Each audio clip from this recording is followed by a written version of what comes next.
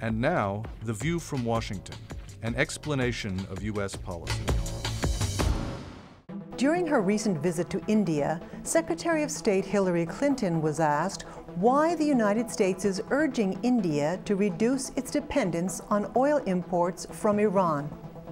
Secretary Clinton explained that pressure is required to prevent the Iranian regime, with its history of aggressive behavior, from acquiring nuclear weapons. She noted that since 2009, the U.S. put together an international coalition that imposed the strongest economic sanctions to date on Iran, including on its energy sector, which helps fund its nuclear program.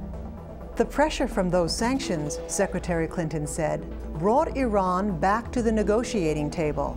Last month, for the first time in Istanbul, and a second meeting is scheduled to take place in Baghdad on May 23rd. We don't believe Iran would be back at the negotiating table unless there had been the unrelenting pressure of international sanctions.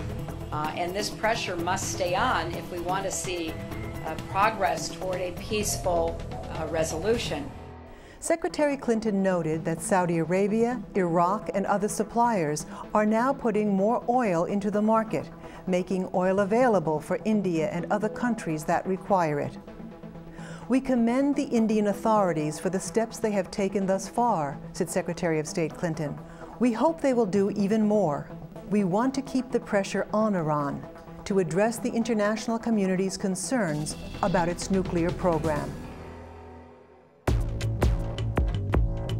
That was The View from Washington, an explanation of U.S. policy.